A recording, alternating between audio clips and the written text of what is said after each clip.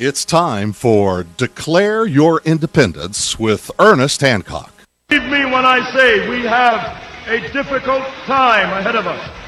But if we are to be prepared for it, we must first shed our fear of it. I stand here without fear because I remember that I am here not because of the path that lies before me, but because of the path that lies behind me. I remember that for 100 years we have fought these machines. And after a century of war, I remember that which matters most. We are still here! Tonight, let us make them remember we are not afraid!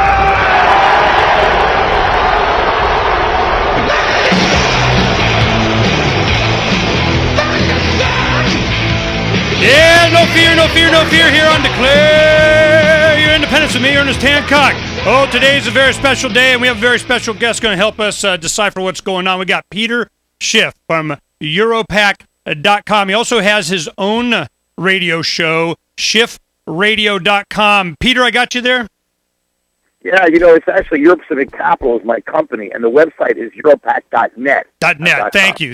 I apologize, because I'm over here looking at the gold chart, man, and it's shooting up to over 1680, then it goes down to almost 1640, and now it's back up to 1655. I want you to comment on what's going in the market today. We had it go down like 350 points, and it's starting to, play its games, whatever. But the point is that I want you to we got a short time, so I want you to comment on this. We had the debt ceiling raised, so my estimation was, it's gold and silver is going to continue trending, certainly in the long term, up because they're just printing more money. They're not curbing spending. But we have, all of a sudden, the 30-year Treasury plummets. Treasuries are going down because I guess people think it's a flight to safety, which includes gold.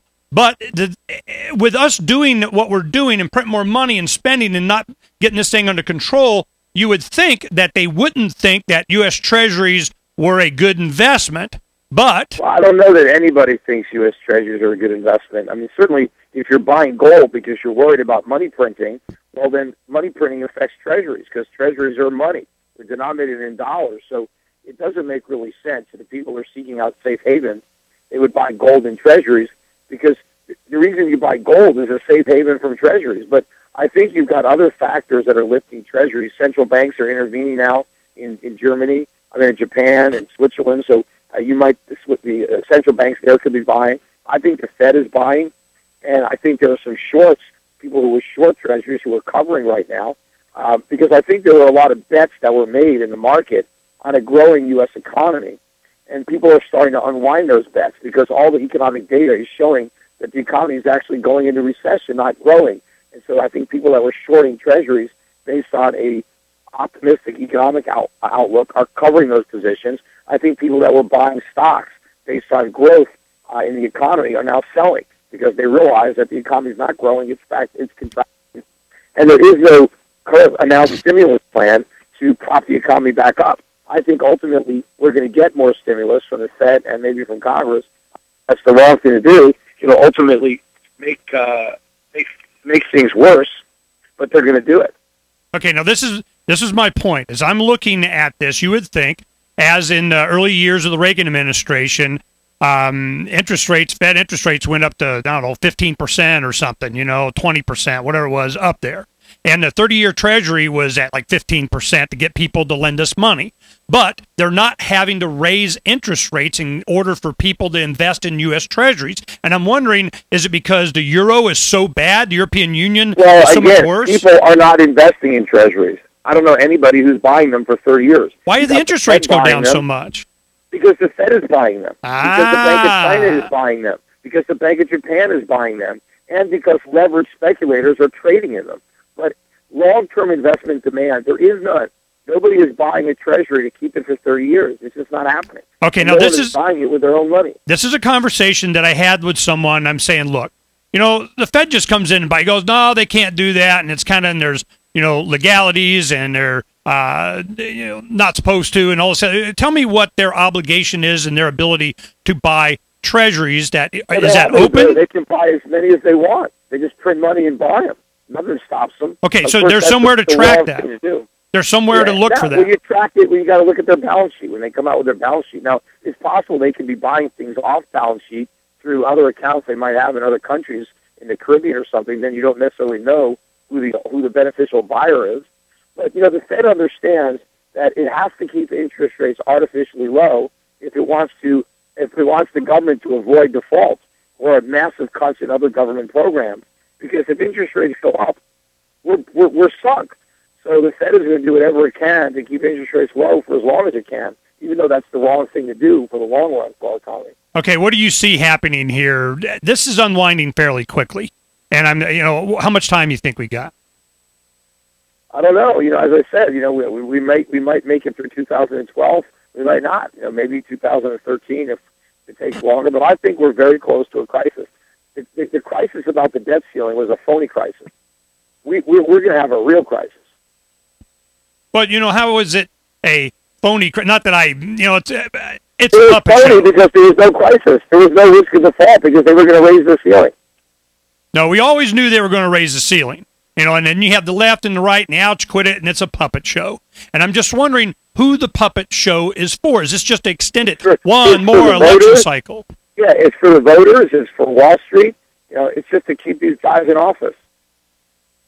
Sooner or later, fundamentals hit. I mean, I know you've been a big advocate of that over the years, and it's refreshing to see how right you are, and they don't care. The they, them, those, the talking heads. It's like CNBC's cheerleaders. Everything's great. No, and I've told these guys so many times what was going to happen. They never listening to me, and yet when my forecasts come true, time and time again, they still don't call me up and say, "Hey, what do you think?" They still call the same old sources who got it completely wrong, and they ask them for their opinions, and then they repeat them as if these guys know what they're talking about. Meanwhile, I'm telling them exactly what's going to happen, time and time again. What I say is right, yet they give me no respect whatsoever for what I'm saying at all. So you become the media. Tell us about that. What kind of impact you having with your show? I don't know. I mean, my radio show, people can listen to it every day on schiffradio.com. It's still mainly on the internet, so the impact is minimal because it's probably just Peter Schiff fans that are listening. There are a lot of those, but not enough to make a difference. Oh, so now we have the speaking tour of Ron Paul Part 2. What's your thoughts on that?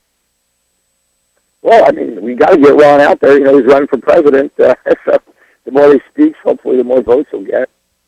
Well, what do you think the likely? I mean, you were close up on this thing before. What kind of, respect or notoriety is he going to get this time compared with last time? Because for the same people, definitely he's already got a lot more respect now in the race than he had last time. I mean, people still don't think he has a shot of winning, but he is taken more seriously, I think, in the media. Yeah, well, and I really see that the people, the young people, where I really had a lot of them, close around me for years, I see they've lost all faith in the electoral process. I mean, as much as they support Dr. Paul being up there. Well, there should have. I mean, what's there to have faith in? The process is rigged. I mean, basically, because you got a bunch of people who are benefiting from government spending who are voting in the politicians that promise to continue the gravy train. And so, we keep voting ourselves into deeper and deeper financial holes. And the politicians wanting to get elected, they know how to play the game.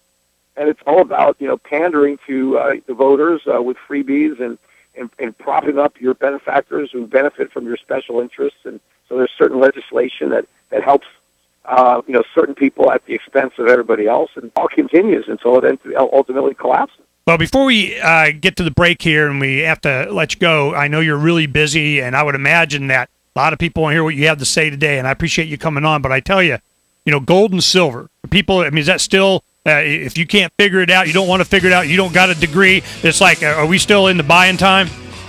Absolutely. If you got to buy, because you got to get rid of your dollars. So what are you going to own instead? If you don't want to spend your money right now, which is not a bad idea. If you don't have a lot of money, you just go buy up things that won't spoil, perishable. But other than that, Thanks, Peter Schiff from Europac.net, schiffradio.com. Stay right there, Peter. I'll be right back.